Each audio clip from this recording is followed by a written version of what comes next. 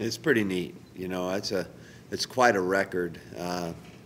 When Sean and I talked, I congratulated him, and he said, "Let's just go win this game." You know, I thought that was a pretty neat reaction and pretty typical Sean. But, you know, just I wish we could have won the game with getting that record tonight. But that is a very unique stat that he has, and it's a unbelievable. I appreciate it a lot because I grew up in this league, I guess is the way to say it, and there's been so many great quarterbacks, so many productive players.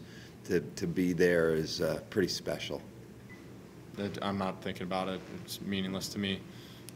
We lost and it sucks, but you know, like I said, it's kind of meaningless at this point.